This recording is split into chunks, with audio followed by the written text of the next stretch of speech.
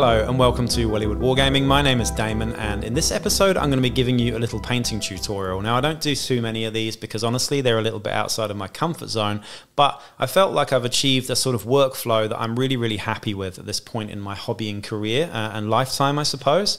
So I thought it was worth documenting it and giving it to you raw and hardcore and unadulterated, the way that I do things with my hobby. So just a little backstory here before we get really into it. I fell in love with the hobby as a very young boy when I had an older cousin who was a little bit of a goth, and I thought he was really cool back then.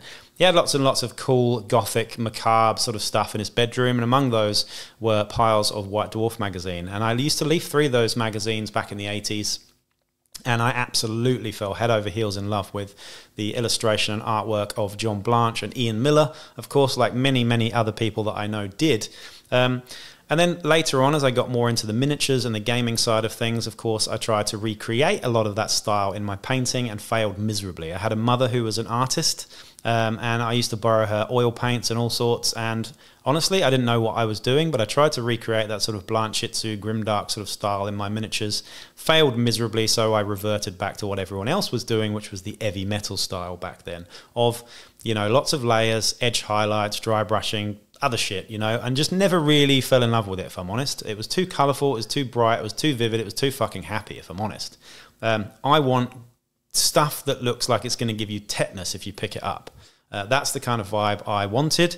But I just couldn't recreate it, and those around me, my friends and peers, also didn't have any sort of advice to give me. They couldn't really understand why I wanted to recreate this sort of vibe, this style, but it's just something that's always resonated with me, as many of you out there probably feel the same too. Anyway, fast forward to now, of course, we have the internet, and you know, when I sort of started seeing other people that felt like me out there, Blanchitsu enthusiasts and just grimdark hobbyists in general, I started, you know, seeing that there were other people out there that could give me tips and pointers and tricks and stuff. So I guess my style did go back to that, and now fast forward to here, I've achieved a sort of level that I'm quite happy with, considering the other sort of factors in my life. Now, like many of you out there, I don't have much time. You know, between family and work, I usually have a couple of hours in the evening at most to get my hobbying done. So I tend to smash things out very quickly indeed. I don't know if it's a compliment or what, but a lot of my mates are always astonished at how quickly I get my projects finished. Now this one, I shit you not, from painting from start to finish, including you know, base coating and undercoating and all that stuff, took me all of 2 hours. 2 evenings, an hour an evening, that is it. 14 miniatures, of course they are quite heavily kit bashed. I did that prior to this, so I'm not factoring in that time at all. But in terms of the painting side of it, this took me 2 hours. And you can achieve that too if you're interested in doing that, and if you like the look of these images, then of course do stay tuned to this video. Please do like, share, subscribe, and check out the Patreon as well, and comment down below, let me know what you think of all this stuff too, as we get into it. But yeah, I thought I'd give you a little bit of a backstory leading into this, because I do feel like this video is basically exactly where my head and my heart are at in terms of the hobby. So I hope you enjoy. All right then, getting into it, we have 14 fully assembled and heavily kit bashed miniatures here. I've gone off the back of the Apocrypha Necromunda sort of muti thing that got released recently. If you're not familiar with any of that, don't worry. These painting processes can be used for anything, but we've got some heavily kit bashed miniatures here using Genestealer Cult kits, using other Necromunda kits, Hive Scum, lots of Cawdor bits here. And some Nurgle Poxwalkers, of course, which are just fantastic miniatures and easy to get hold of too, along with some Nurgle Rotters, I believe, from the Nurgle Rotters Blood Bowl team, which fit in nicely. They're about the similar sort of scale as the Rotters, as you can see here, combined with some Cawdor bits, and I believe that is a Reptilian Overlord head there, so shout out to Reptilian Overlords there. But yeah, some really nicely kit bash miniatures that took me a few evenings to do. The first process I'm going to do before we even prime them, though, is to add more detail, more texture, as even though these miniatures have got more detail and more texture than a lot of other Citadel miniatures, particularly the poxwalkers, I find. I like to first get involved with some technical paints and add some Stirland Battlemire to the bases. I do find these Necromunda bases are excellent. I really do like the extra detail on them, but they can look a little bit flat. So I do find that just adding a little bit of extra detail to these bases is really what is needed. Now, we don't want to obscure too much detail, but we do want to obscure some. I kind of want these to look like worn metal with a little bit of rust and stuff on them in the end. So just dabbing a little bit of the Stirland Battlemire on here and making it go up the legs and onto the feet a little bit is good. I try to avoid getting any on the sort of rim of the base because I do like to use that as a smoother sort of surface. The only smooth surface on these miniatures, in fact, would be the rim of the base. So I tend to smudge that off with my finger where possible.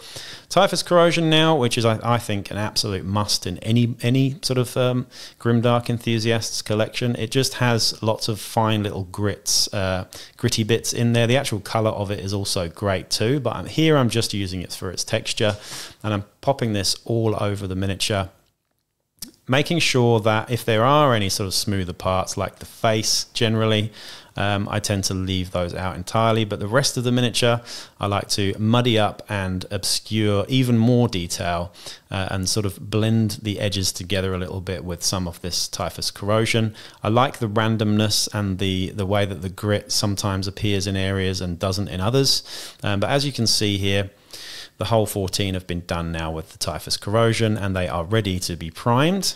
Here's one I made earlier, a la Blue Peter. This one's a champion made from a sort of Underworld's ghouls part, I believe, with a scorpion tail that I got from somewhere and a huge chain glaive there as well. Bit of green stuff on this one too, but quite a simple conversion overall.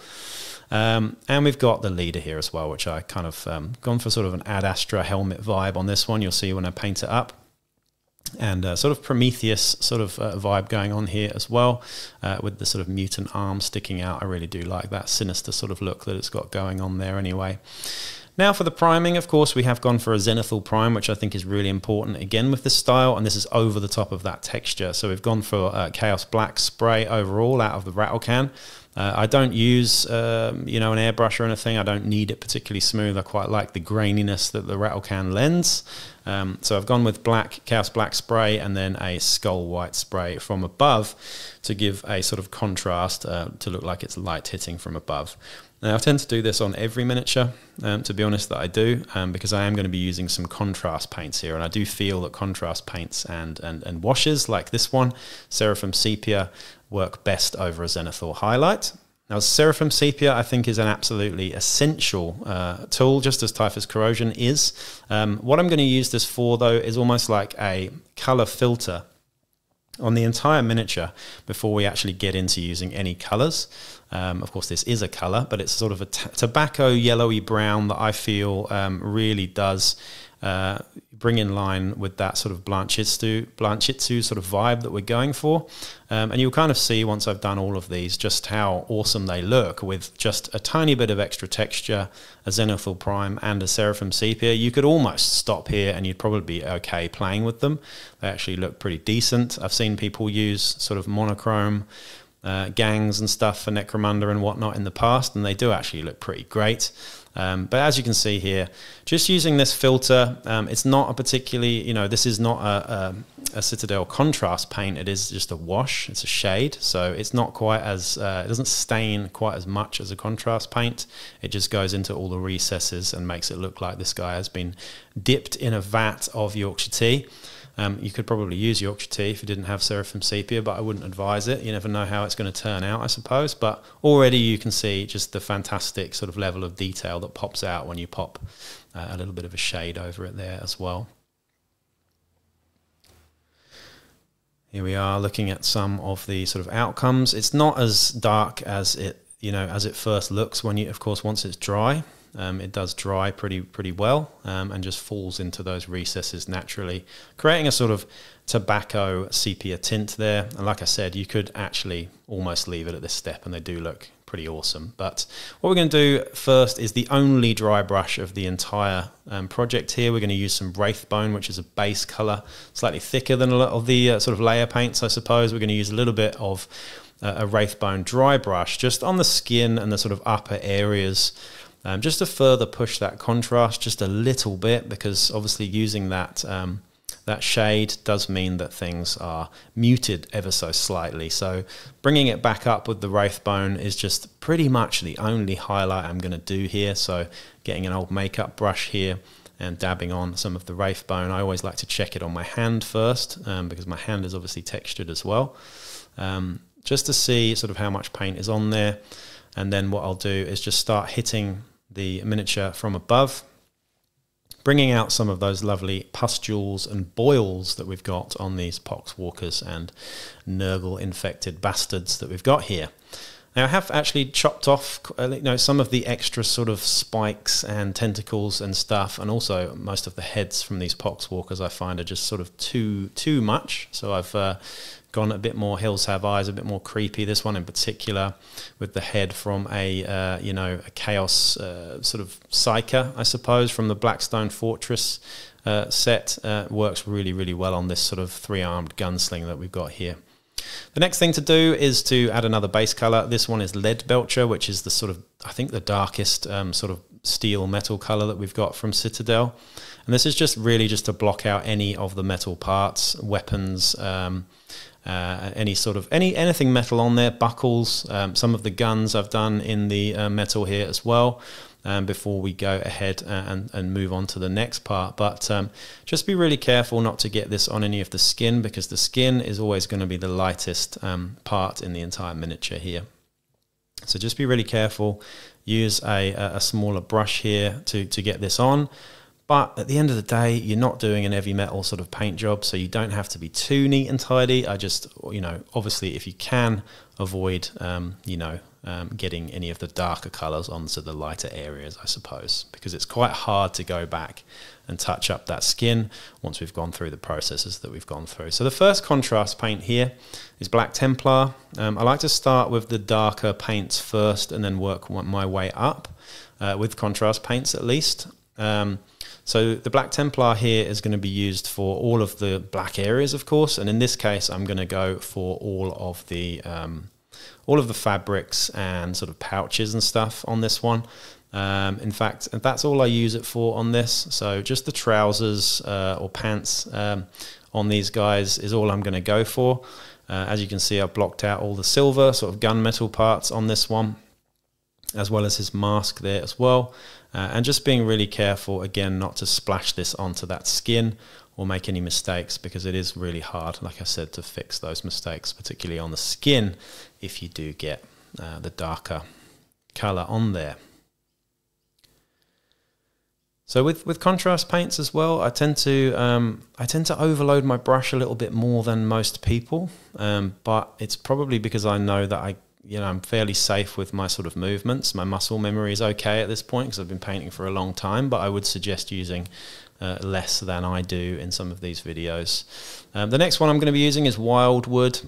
This is for all of the sort of leather parts, so the pouches, the straps. We're going to be doing the straps on the back of this guy. And this really does split things up. As soon as I put this on, you can see how well this sort of breaks things up a little bit. Wildwood is a very chocolatey, dark brown. It's not necessarily ideal for leather, but with these guys, of course, I wanted to go sort of maximum contrast. So we've got very light skin and very dark everything else. So Black Templar, a little bit of Wildwood on the boots and on the leather areas here. That's pretty much it for now with that contrast paint. We're then going to come back in with a little bit of Skeleton Horde, and this one is just for the sort of wraps and stuff. Now I've got to say, Skeleton Horde is actually really similar to the sort of Seraphim Sepia that we used earlier. Slightly, maybe not quite as yellow. It's a bit more of a brown, but it's pretty close. But this is going over the top of that Seraphim Sepia layer that we've got on the sort of wraps and bandages and stuff, just to go a little bit further, darkening down and making those wraps look even more disgusting and full of grime and filth and just yucky stuff, I suppose, pus and whatever else is on these guys. So yeah, Blocking in the bandages and wraps on that guy is all we're going to do with the skeleton horde. Any skulls as well we'll do with that too. Now this is the first sort of colder colour. So far every colour that I've used is pretty warm, I would say. This one, Griffcharger Grey, is a slightly bluish, dark grey Citadel contrast paint, and I'm only going to be using this on the hair and beards of some of these guys. Not all of them, because most of them actually don't have hair and beards. So using this colour, which is a slightly colder colour, again, I'm not sure how it's going to turn out with the rest of the miniature, but I think once I've gone through my final steps and added some washes and stuff over the top, it will bring it all together and stop it looking quite so cold. I was going to use sort of apothecary white here and go for a sort of, you know, a white-haired sort of Santa Claus kind of vibes, but it just wouldn't have really suited the griminess of these miniatures, I don't think. So the next thing here is some Agrax Earthshade, again an essential wash to have here, and this one is going to be used on all of the metal parts. You could use Nuln Oil here, but the difference is obviously this one is far more sort of dirty looking, more oily looking. The Nuln Oil is great for metal as well, but I tend to find with this particular vibe that I'm going for anyway, I find the Agrax Earthshade, it's just a little bit better. Now, I think the Nuln Oil and Agrax Earthshade recipes have changed slightly over the last few years, so I think this is a slightly older pot of Agrax Earthshade. I'm not quite sure, but it seems to be a little bit darker than the ones that I've used in the past, which I think is a good thing. So ordinarily I would do 2 passes of this, but in this instance I actually only just did 1 pass of the Agrax Earthshade there. So as you can see, that is pretty much all of the sort of main colours blocked in now. We're going to go in with some more washes. This one is Carroburg Crimson, which is a sort of pinky reddish colour here. And this one I'm going to mix with some water in a 1-to-1 sort of blend. Of course, I have used far too much here. It just kind of came out a bit too fast out of the pot there. And this one is for the skin. So we're actually going to use this on the skin, watered down quite heavily. So don't worry too much. You're not going to stain it too much. This is just a very light wash. Again, kind of a recess filter on these guys and push it around quite a bit. And what we don't want to do here is have this pooling anywhere. If it does, don't worry too much. You can just get a dry brush and sort of take some of that excess moisture off. But I find that this Carroburg Crimson does give you a sort of sickly, sort of raw, painful look to the flesh here as well, which is needed when you've got such horrible looking guys. The next thing, of course, is odorless mineral spirits, which is of course odorless, so it doesn't smell quite as bad as white spirits. It's also from an art shop. We've got Streak and Grime here as well, which is fantastic, and some cotton buds. And this really is the absolute magic step. I sometimes use oil washes, but here I've gone for a watered down Streak and Grime. So what we've got here is a 1-to-1 mix in this little lid here of Streak and Grime and the odorless spirits. And what we're going to do is just gently from the top to bottom pretty much just work this wash all over the miniature. Now what a lot of people like to do is go back afterwards once it's kind of dried a little bit with some mineral spirits on a cotton bud and wipe it off. But in this instance, again, because I'm impatient and I like to work very quickly, I kind of don't want it to dry too much. This is a watered down mixture, so it's not going to be quite as heavy as just using the Streak and Grime out of the pot. I do prefer watering this stuff down. I just find it a lot easier to use, if I'm honest. And again, it's not going to stain the sort of paler parts on the miniature quite as much. So instead of going in and waiting for it to dry a little bit, I'm actually just going to go in with a dry cotton bud. And there are 3 ways you can do it. You can either sort of dab it like this, which does, you know, or you can be a little bit more gentle and just roll the cotton bud up and down, which I think is the best way of wicking away that moisture without damaging the paint underneath, especially when you've only got very thin layers of washes and contrast paints here. So yeah, rolling it backwards and forwards I think is the best method. Try not to rub too much, because the last thing you want is for paint to come off if you're too rough with it. It's just not very nice at all.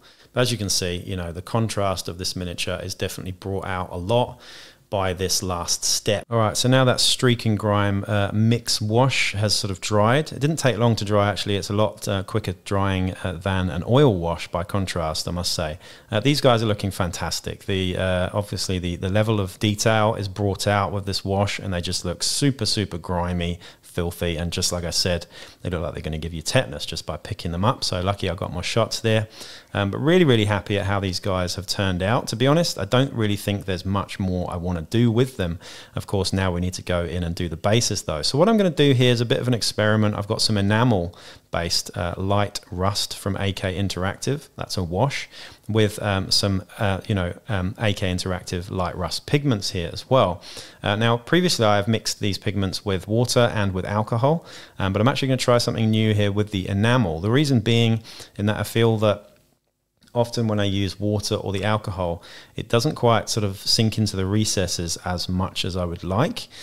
So mixing some of the pigments in with an enamel here and just applying that to the bases fairly liberally, trying not to get it onto the feet too much is definitely the thing to do here. If you do get it on the feet though, it's not too much of a problem. You can just wipe it off with a cotton bud with some little bit of mineral spirits on there as well. But I feel like once this dries, of course it looks very, very bright at the moment. Once this dries, it stays pretty bright, but it's not too overpowering. But it just really does create a nice level of contrast with the rest of the miniature being very, very muted and dull in terms of its color overall. But we go through and we do all of this with the wash there. As you can see, I've made far too much wash here as well, so very wasteful today in all of this. But the last thing to do once it's dry or mostly dry is to go in with some Chaos Black and start blocking out the rims. This I find is the most satisfying part of doing miniatures in general, is getting the rim. I look forward to the rims so much. In this instant though, because the enamel has kind of gone over the rims a tiny bit, it does take 2 fairly thick coats of the Chaos Black just to get that coverage fully all over the rims of the miniature there. So let that first little layer dry before you go in, because you don't want sort of chunky bits on the rims. You want it nice and smooth. And that really is the last step. Now we'll go and look at the photos.